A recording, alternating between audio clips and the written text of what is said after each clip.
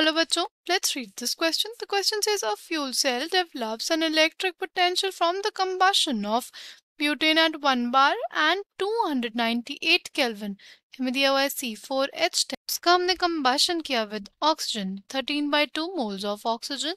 तो हमें मिला 4 carbon dioxide molecules and 5 water molecules.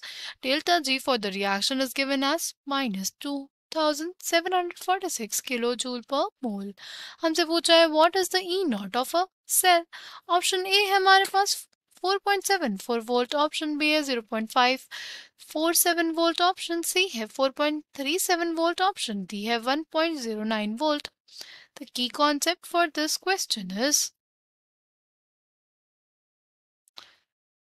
delta G naught is basically equals to minus NF E naught cell, right? Delta G not हमारे पास क्या हो जाता है minus N F E not. Delta G not क्या है यहाँ पे? डेल्टा जी नॉट है change in gives free energy, N है the number of electrons involved, F है the Faraday's constant which is equals to 96,500 coulomb per मोल, और ई not क्या होता है? ई नॉट है हमारे पास electrode potential, right? Standard electrode potential. Now हमें ई नॉट निकालना है. डेल्टा जी हमें दिया हुआ है कितना? डेल्टा जी दिया हुआ है -2746 किलो जूल पर मोल. फाइन. हमें एफ पता है कितना होता है. F is basically equals to 96,500 coulomb per मोल. हमें बस एन की वैल्यू निकालनी है. एन की वैल्यू कैसे निकालेंगे फॉर द गिवन रिएक्शन? सी हमारे पास जो रिएक्शन है वो है C4H10 plus 13/2 moles of oxygen gives us 4 carbon dioxide molecules and 5 water molecules, right?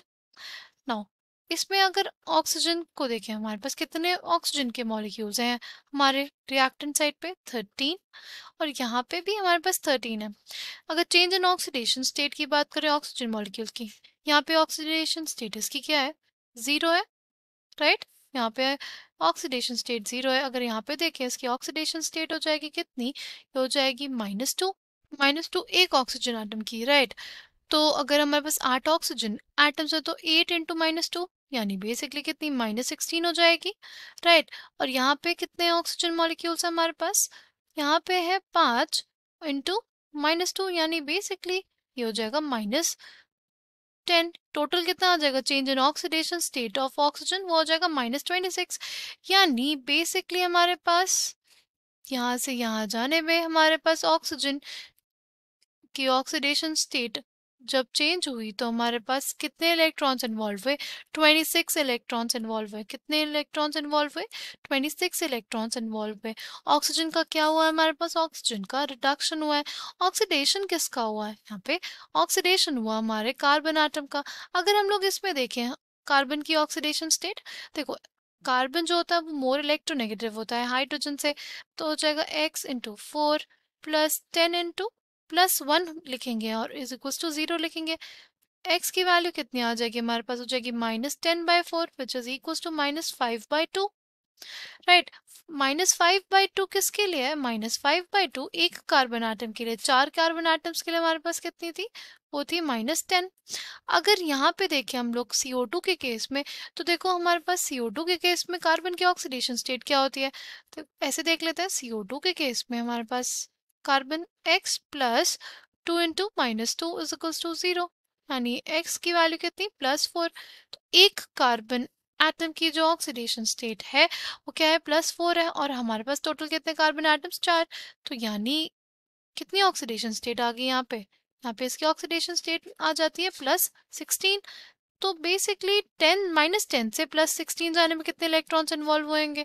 इसमें भी हमारे पास हम लोग देखेंगे तो 26 इलेक्ट्रॉन्स ही इन्वॉल्व होंगे, राइट? -10 से 0 कितना हो गया? 10 इलेक्ट्रॉन्स. 10 से 16 इलेक्ट्रॉन्स, यानी टोटल 26 इलेक्ट्रॉन्स इन्वॉल्व है इस पूरे रिएक्शन में.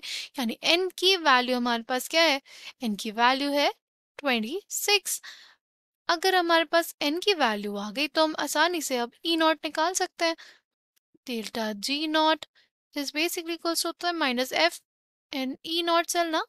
तो बस E नॉट सेल की वैल्यू क्या आ जाएगी? E नॉट सेल की वैल्यू आ जाएगी delta G not which is basically equals to -of 2746 kilojoule पर मोल बाय माइनस n कितना 26 राइट इंटू f कितना हो जाएगा 96,500 कूलम पर मोल से पर मोल कट गया, कूलम है हमारे पास सिर्फ, और हमारे पास माइनस से माइनस कट जाएगा, ये कितना आ जाएगा हमारे पास, ये आ जाएगा 1.09 volt, right? Correct answer for this question will be option D. I hope you understood it well. Thank you and all the best.